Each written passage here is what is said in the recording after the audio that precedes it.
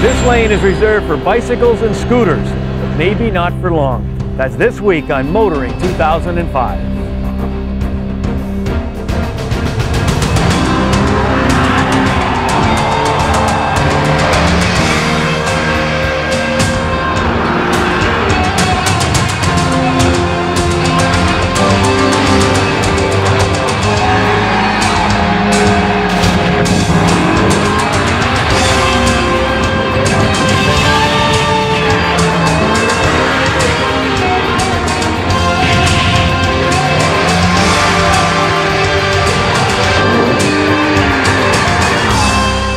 TSN's Motoring 2005 is brought to you by Quaker State Motor Oil, oils fine-tuned for different engines, and Midas, Total Car Care.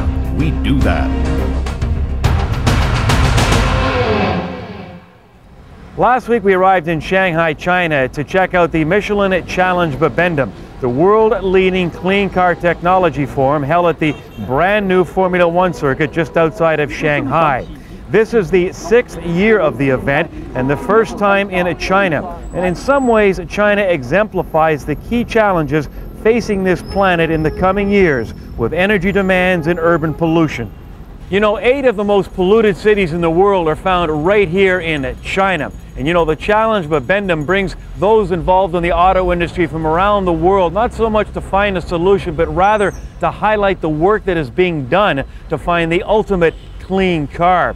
And you know, last year alone, over 200,000 Chinese got off their bikes and behind the wheel. They are simply car crazy.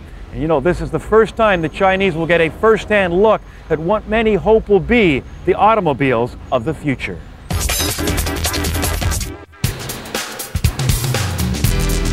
The people of China want to drive.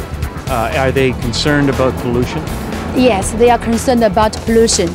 They need the green energy and they need a blue sky because you know in big cities you cannot see a blue sky, you see a gray sky. So everybody said now we have money and we have everything, but we don't have blue sky, we don't have clean air. We need them. So I think we can meet their requirements by the green vehicles. This is a great thing. It's great to get out and really show people what technology can actually do in actual cars.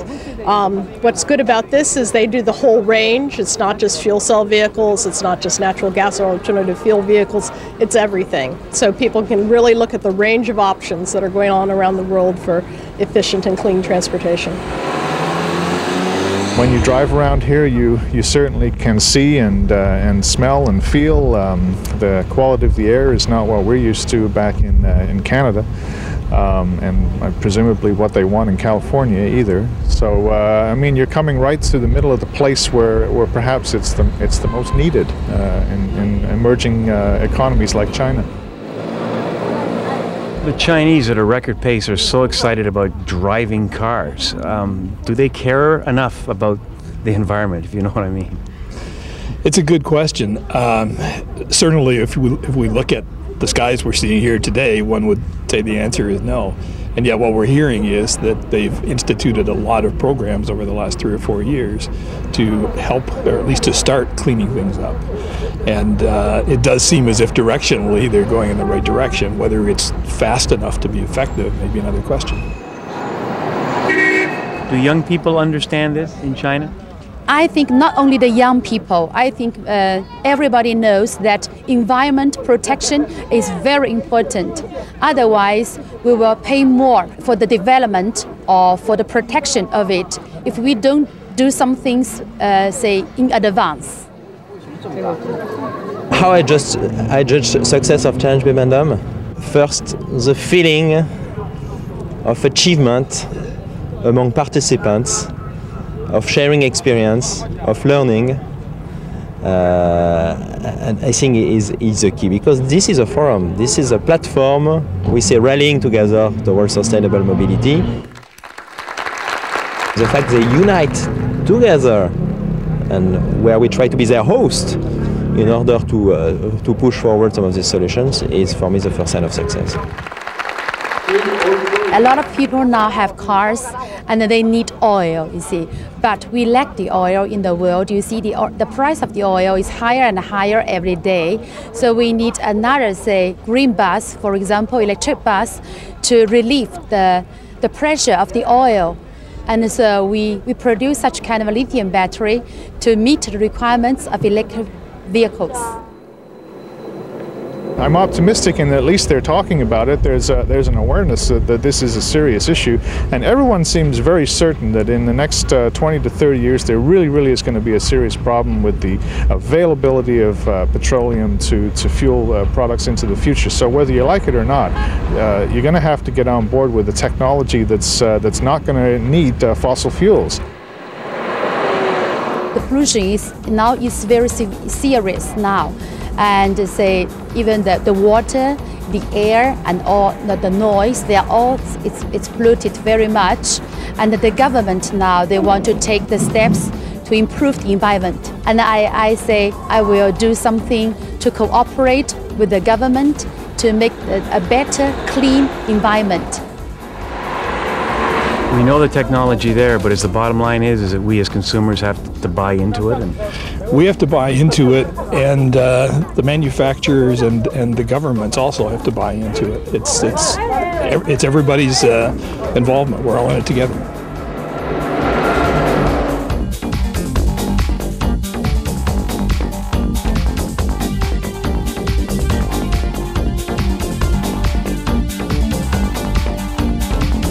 Do you see anything different about this big V8 engine? No? Well, that's pretty much the point. More later on Kenzie's Corner.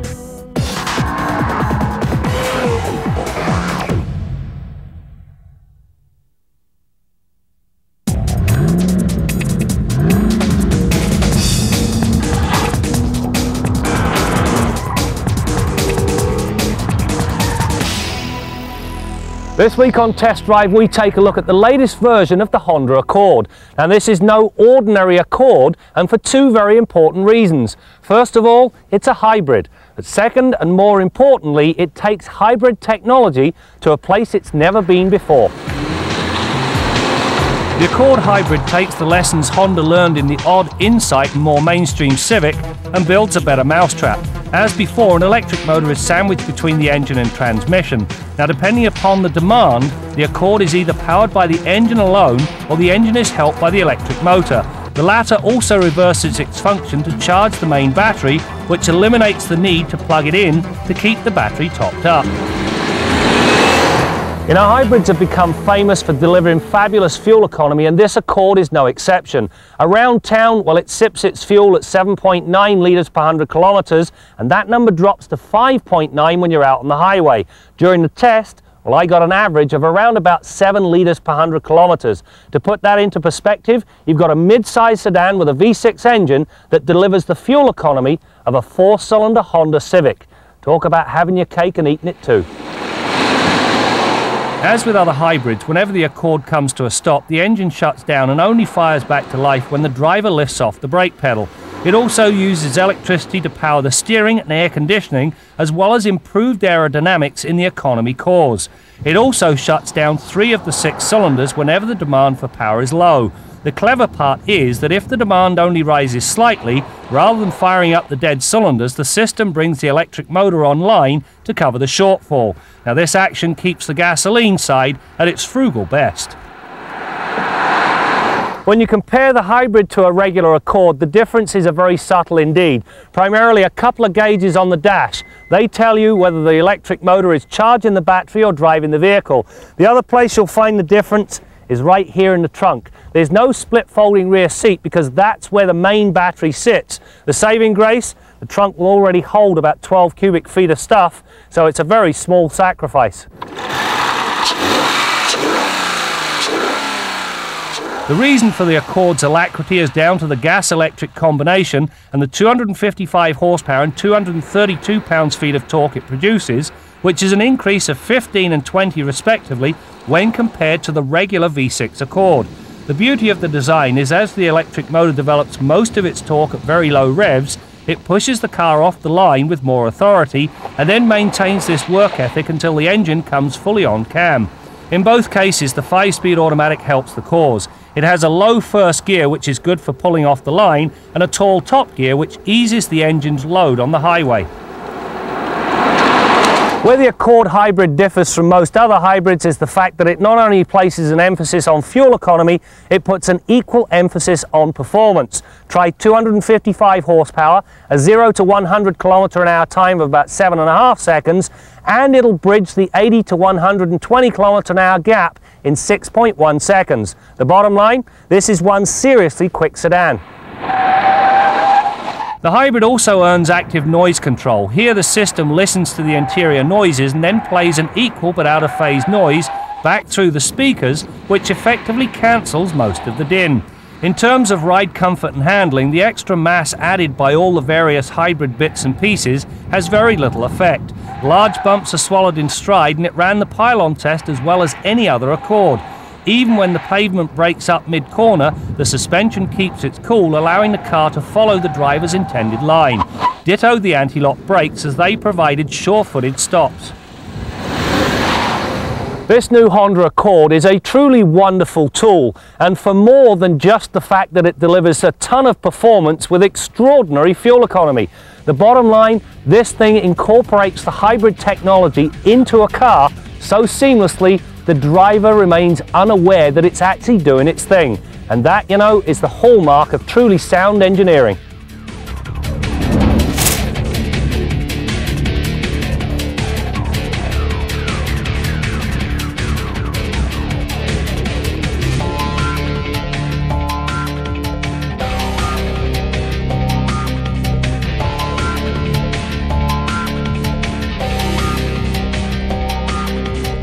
Our Midas tip of the week concerns preparing your vehicle for winter driving.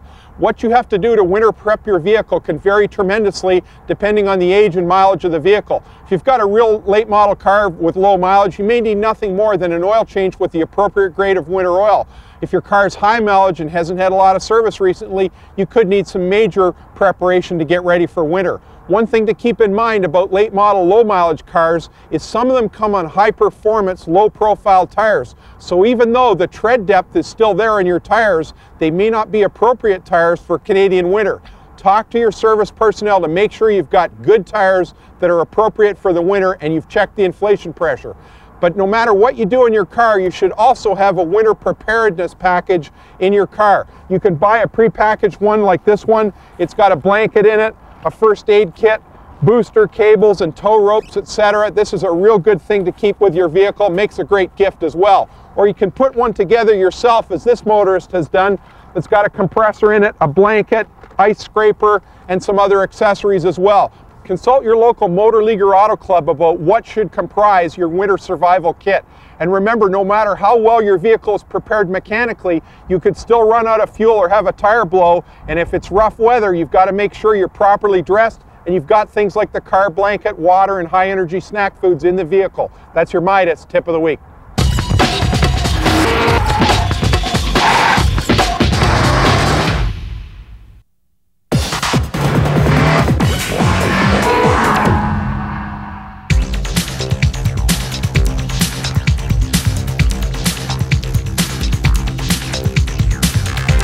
The way this event has progressed over the years is pretty amazing. In the beginning, when there was a relatively small number of us and small number of manufacturers, relatively, we'd all get together, thrash the cars around on the track and on the roads, and get together afterwards, have a few beers, talk it all out, pick some winners. Today the program has become, the process has become much more formalized, more scientific, if you like. The evaluations are more accurate, they're more detailed, they're more demanding on the journalists and I think on the vehicles themselves. What we're dealing with here for the 2005 model year are 62 total entries, of which we have probably 2 or 3 copies of each car, total of about $12 million worth of vehicles. Each of the cars gets driven by on individual road tests and in what we call team evaluations, where it's a much more intensive process. The biggest thing that makes our Test Fest unique here in Canada is that we ask that all the drivers test the same vehicles over the same roads on the same day. Other awards, they'll let you drive cars 6 months apart. And I'm sorry, I have a good seat of the pants, but it's not that educated and it doesn't have that good a memory that I can tell one car from another 6 to 8 months apart. When you put them like we do, same day, same course, it's much, much better.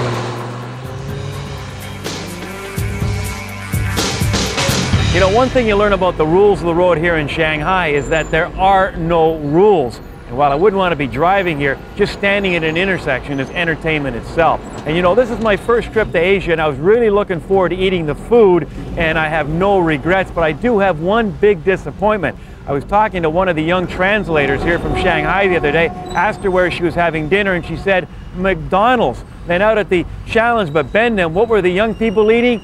KFC. Now, hey, I got nothing against the Colonel, but I'll take Shanghai noodles any day. All right, let's head to the Quaker State Garage and join Bill Gardner. Brad, interesting job came in the other day. This 98 RAV4 came in basically for winterizing. And I've worked on this car for quite some time, basically since it was new, on and off. But I usually only see it when there's a problem with it. So it might be, you know, do a front brake job and an oil change, do a battery and an oil change. There's quite a bit of writing under the hood of this car where I've serviced it previously, changed the transmission fluid in 2003, front brake job in 2002. But since July of 03, it hasn't really needed any mechanical service. And I thought, you know, hadn't heard from the customer in quite some time, they were probably taking it somewhere else for the minor maintenance, the oil changes, fluids, filters, etc. Phone rang the other day and this car came in, looked at it. It hadn't been serviced anywhere else since I'd looked at it July 30th of 03. Since then, 14 months had gone by and 23,000 K without an oil change. Drained all the oil out of it and poured it into a container to measure it, and it had just over 1 liter of oil in the engine. It's a wonder this engine didn't seize up. And of course it was blacker than ink, fully contaminated, totally used up. It's a wonder this engine didn't sustain some damage, but as far as we can see, it seems to be running fine now after just an oil change and some minor servicing. But don't push your luck on your car. You don't want to find out the hard way that you can only push your luck so far. Now, if you have the TV on late at night, you'll see infomercials where they drain all the oil out of an engine, pour back 1 liter of oil, and then drive the car on a racetrack with their miraculous additive and it doesn't seize up. Well, I got news for you, boys. All engines pick up oil from the bottom of the pan, so they'll run with 1 liter of oil. But that 1 liter of oil that's in there will be grossly overheated and grossly contaminated because you're trying to dissolve all the heat from inside that engine and all the contaminants that get into that motor oil into only 1 liter of oil. So it won't last for long, but you can get away with it for a while. Don't try it with your car because there will be some long-term price to be paid. You can be sure of that. Now, I'm in the habit of writing on the oil filter with a paint marker every time I put it on. So when I look at a car that I've worked on previously, I know how long it's been without going to stickers, without going to the computer or going to invoices previously done on that car to find out. I can look and find out in a hurry, and that's something that I really believe in. But in any case, make sure that even if you push your luck on oil changes and go a few thousand K past the interval, at the very least, you've checked the oil level and filled it up. If it's down oil, top it up. Even if you're going to change it tomorrow or next week, top it up so you don't run the risk of damaging that engine. Till next week, I'm Bill Gardner for Motoring 2005. For more information on past and future episodes of Motoring, log on to the Motoring website at motoringtv.com, where you can email your suggestions, questions, and comments, which are always welcome. That's motoringtv.com.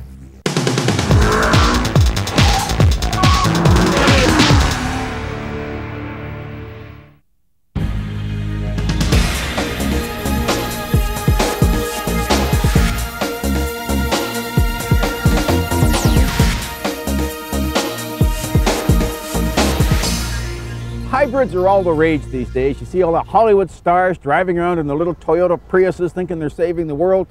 These people can buy their own refineries. What do they care? But you know, with the Prius and the various Honda Civics, they're all really cool and they work really well. But they're already working on vehicles that already get really good fuel consumption. I mean, if you've gotten 40, 50 miles per gallon already and you get 10% more, well, 10% of nothing is nothing. You're not really saving that much fuel. You're getting something like this. This is a full-size pickup truck with hybrid technology. If you can save 10% of the amount of fuel this puppy burns, then you're really getting somewhere. Plus, They sell hundreds of thousands of these things every year. If even 10% of those people can convert to a hybrid, then we're really going to save some liters of fuel. Now, people say this isn't a pure hybrid because it can't run on its electric power, which is true. But it does have regenerative braking, which saves a lot of energy, and it does have idle shutoff, which is the biggest saving of fuel in any hybrid. Plus, this is the first step. In a few years' time, General Motors will be evolving this technology to a pure hybrid. Now, that makes a lot of sense. The biggest problem with hybrids is still economics. This is expensive stuff, and you don't save enough fuel, even with the amount of fuel you're saving in this guy, to really pay for it. The government has to continue to work on rebate programs to lessen the initial hit, and, I hate to say it, folks, they got to increase the price of fuel. I mean, it's still no more expensive than it was 20 years ago on an inflation-adjusted basis. If the price of gas doubles, you're going to see a lot of people jumping into hybrid pickup trucks. I'm Jim Kenzie. Well, it's time to say goodbye to Shanghai, China, but before we go, we've got some good news and bad news. First, the bad news. From 1990 to 2002, China went from 5.5 million to 20 million vehicles, and it's estimated that figure will grow to 100 million by 2020. It's also predicted the number of cars on the roads around the world will have doubled to around 1.5 billion by 2020. So if the automobile is to remain the symbol of individual freedom as it has since the 50s, there is no alternative but to address what many consider a looming crisis. And now the good news. The auto industry is doing just that. I mean, today's modern vehicle is like a vacuum cleaner. It sucks in the dirty air, and the air going out the tailpipe is cleaner. And we now have prototype vehicles that can travel over 100 kilometers on less than a liter of gasoline. And that is why the Michelin Challenge Bibendum is so important. It's showing the world that there is an alternative. We can have mobility, but with a clean car that respects the environment. And I know we all like to talk about having a clean environment, but you know what they say, talk is cheap. But in this case, too much talk could be fatal to the planet we live on. That's it for now. We'll see you next time out as we continue to bring you more stories about cars and the people who drive them. In this new car, they've addressed some of those ride and handling characteristics. They've tightened up the suspension. It may alienate some of the Buick buyers that are used to that kind of marshmallowy, mushy, yucky ride, but in the long term, they have to go that way. TSN's Motoring 2005 has been brought to you by Quaker State Motor Oil, oils fine-tuned for different engines, and Midas, Total Car Care. We do that.